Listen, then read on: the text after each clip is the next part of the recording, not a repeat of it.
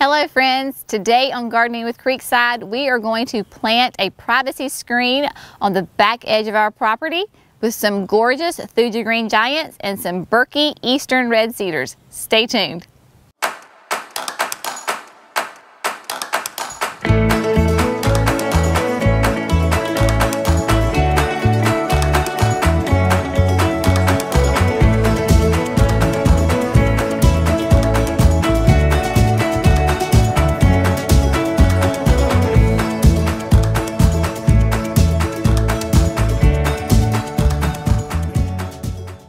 Hello friends, welcome to Gardening with Creekside. I am Jenny and today we're in a different spot of our property that you have not formally been introduced to. So this is the very back edge of our property and behind me is really our property line. We are going to plant a privacy screen hedge today.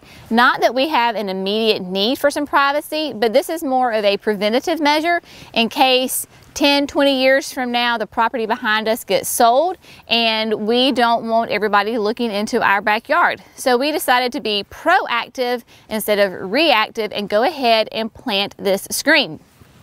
What I am surrounded by are some gorgeous trees that we got earlier this week from a fantastic wholesale nursery in Cameron, South Carolina, Dothan Trees, and they do a magnificent job of growing just this wide variety of trees that they service really kind of the whole eastern part of the United States. Beside me, I have 6 massive, gorgeous Burkii eastern red cedars. They are a fantastic evergreen tree that are hardy for just about the entire country. I think it's like zones 3 to 9. Love these because in the summertime their foliage will be this gorgeous blue, green, silver color, and then in the winter they'll take on kind of a red copper tone. They can get pretty big. This is why we're using them for a privacy screen. They will get a base of 20 feet and I believe 20 to 30 feet. We'll make sure we put up all the correct dimensions on the screen for you in case I've got something wrong. So we're going to do a double screen, a double planting. The Burkiis will be in front and then we are going to window pane behind them with some Thuja green giants. So window pane simply means that there will be 2 Burkiis and then there will be a Thuja green giant in the center of them, but behind it. So there's not going to be a straight line, it'll be a double line. So we will get a great different color variation. We have talked about Thuja green giants before.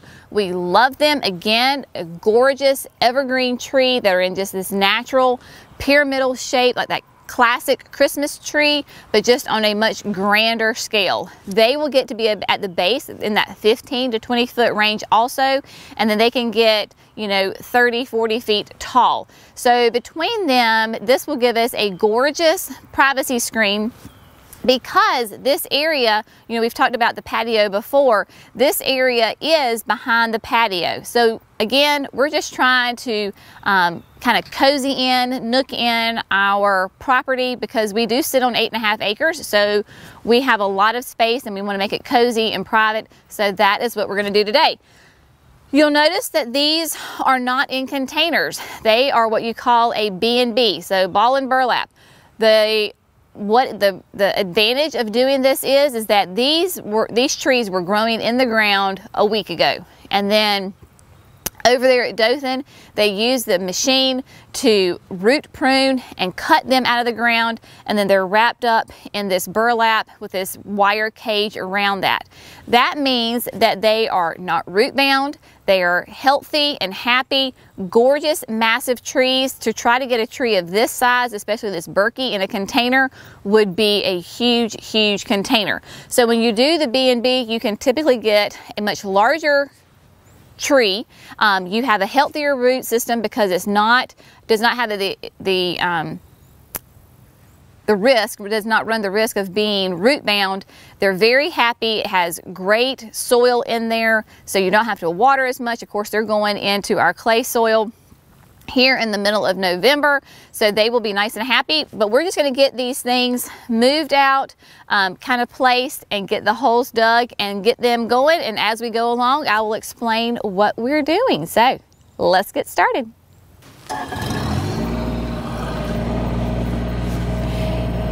Jerry behind me is on the Bobcat, and he has the auger. We have already gone ahead and marked where both the Burkies and the green giants are going to go, but the Burkies are going to obviously be in front, and they're the bigger ones, and so we don't want to lose our mark of where we're going to plant them.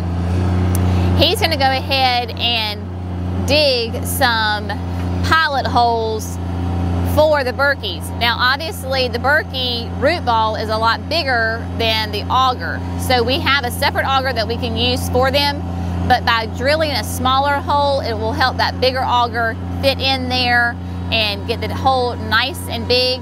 And again, when we go plant the green giants first, we won't lose where the Burkies are going to go because we have everybody spaced out exactly correct. The Burkies are going to be 20 feet apart from each other because they do grow. Their base is 20 feet wide, and so you kind of cut that in half, and so you have 10 feet for each of the trees to grow, and so they'll just be kissing each other once they are at mature height and size. So the Burkies are going to be every 20 feet apart in a row, kind of straight behind me, and then we will move on and do the green giant holes and actually get them in the ground.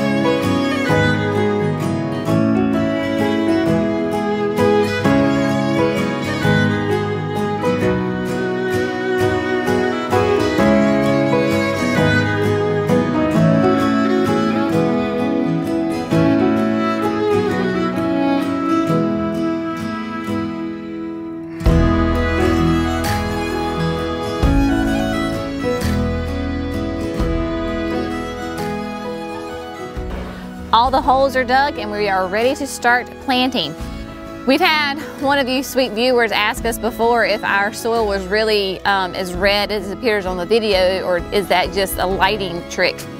No, it's really that red. I mean, we are blessed here in North Carolina. We are in the Piedmont, North Carolina, and we have red clay soil.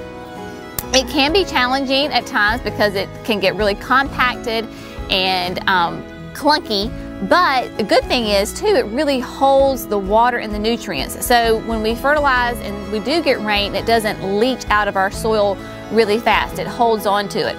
Because red clay can get really compacted, that's why we love to be able to use these augers, because you can just see that the soil is very soft and fluffy, so it really aerates the soil before we put it in there. When you're planting trees, you always want to remember that your hole needs to be wider than the root ball, not necessarily deeper. Again, because we have the red clay soil, we do not want to plant our trees and shrubs even with the soil line, the native soil line, and certainly not below the soil line. Why? Because we have wet winters, and because of that, and that we have the red clay soil, all that water really gets kind of stuck right there. And a great way to kill your trees and shrubs is for them to be sitting in water. They will rot. So you want your trees, your shrubs to actually be sitting an inch or two above the soil line when you have this really thick water retaining clay soil that we have. So we will plant these a little bit high. The root ball will be showing, that way the water sheds away. The water doesn't pile up and sit at the trunk of the tree and rot the tree. Trust me, there are plenty of roots in here. It will send roots down and out to find water. It's okay that you have a little bit of a root ball exposed. This is just one of the tricks of planting in red clay, that if you have that, if you can learn this trick really soon, then it will save you a lot of headache and heartache of losing trees. Now, because this is a B&B, it is not root bound, so we don't have to worry about breaking up the roots.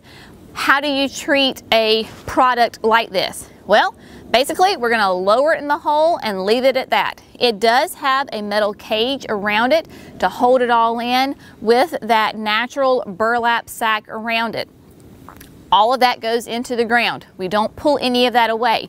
If we were to pull that away, then all of that soil is going to fall away and all of the roots are just going to be exposed and gangly and not happy. We want to keep the integrity of its root ball. So we are going to place it in there with biotone in the bottom of the hole. Remember, biotone is a great fertilizer. That is for your roots. It helps your roots grow. It doesn't have to, it just opens them up and lets them, get the oxygen and the water and the nutrients that they need.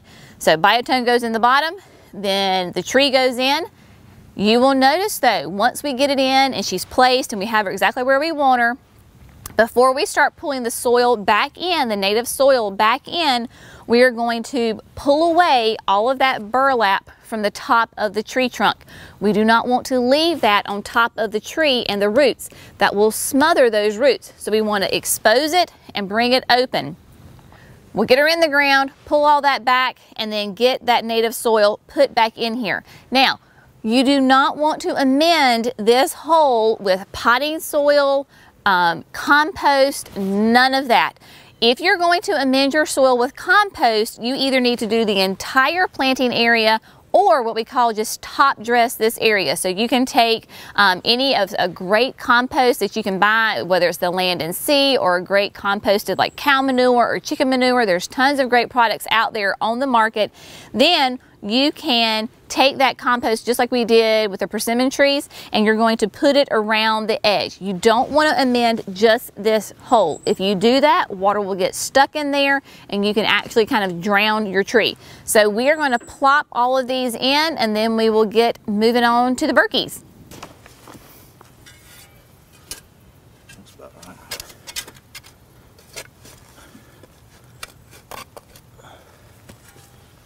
Good.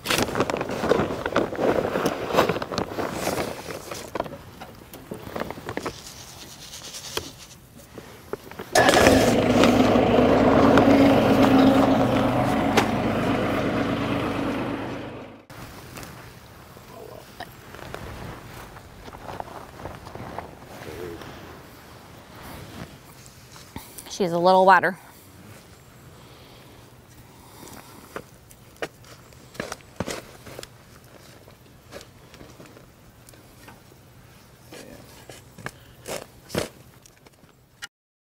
So we found out that when we were planting this tree, that of course it is more of a conical shape, the root ball is, and the top is a little wider than what the auger did the hole for. So probably with the rest of them, we will go ahead and use the big auger and put it on there and get it nice and wide at the top so they just slide down there really easy. Sweet thing here is going ahead and just hand digging the top of the hole to make sure that it's nice and it's good times, all good times. See, even when you're a professional like we are, you still live and learn and you just go with the flow. Rarely does it ever go perfect. I don't really think there is such a thing as perfect. I think that's a big lie that we're sold. Anyway, just go with the flow and make it happen, folks. Okay. And then don't forget with these B&B trees that you've got to tear away, cut away all of the top part of the burlap that's on top of the tree. So Jerry's just cutting away the white string was just to hold it all together and so that we could lift it on and off of the trailer. So he's cutting that away with that wire cage. Again, it holds the root ball together, but it also makes it easy to transport. So you can take those metal prongs and then just pull them back, leave them in the ground. It's fine. They'll decompose over time. The burlap will do the same thing. It'll decompose. It'll be fine. But you've got to get all of that away from the trunk of the tree and on the top of the roots.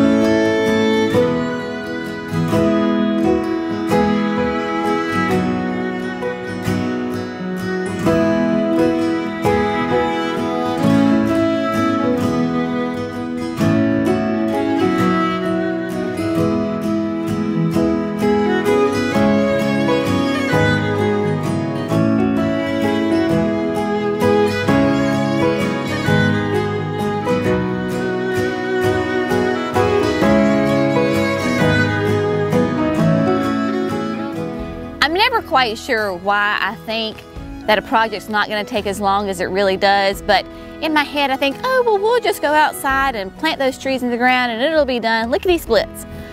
Yeah, no, not so much. Not when you're talking about these gorgeous massive trees that we had to put in the ground. They are all planted.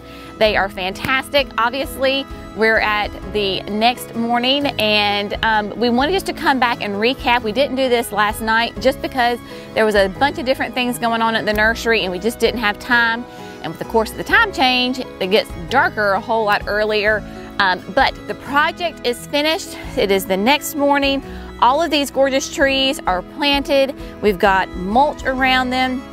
And just as a recap, remember we're doing this as a privacy screen for future privacy. Not that we have an issue right now, but we just want to ensure in 20 years, if the property behind us gets sold and there's a bunch of houses back there, that we do have some a bit of privacy, because we are pretty exposed back here. Again, this is straight out of our back porch off the new patio. So we want to have these gorgeous trees to look at. Do you not love this Burkii cedar? I mean, it is absolutely gorgeous. So it is a native tree. It is hardy in zones 3 through 9. The spread on it will be about 15 feet. And I know right now, looking at the Burkii versus the green giant, you're thinking, Jenny, why in the world, why don't you like flip them? Why is the Burkii not in the back and the green giant's in the front? That is simply the Burkiis are just a more mature tree right now than the green giants. The green giants long term will be those huge, massive, gorgeous evergreen trees that we know and love. We have 3 of them. Remember, kind of hiding our tractor shed. They are massive. They grow in that perfect conical pyramidal shape, that classic Christmas tree shape. The green giants can be like 40 to 50 feet tall, 15 to 20 feet wide, where the Burkiis are only going to be at their maximum height about 25 feet tall. The green giants will also grow really like 2 feet a year. So for a tree, they're a really fast grower. So I'm not concerned. It does not bother me that the bigger trees are in front right now and the smaller trees are in back. They're going to grow, they're going to develop. It's not that big of a deal. But we were able to get these gorgeous Burkiis, and I wanted to go ahead and get this beauty and put her in the ground as opposed to being something, you know, of a smaller size.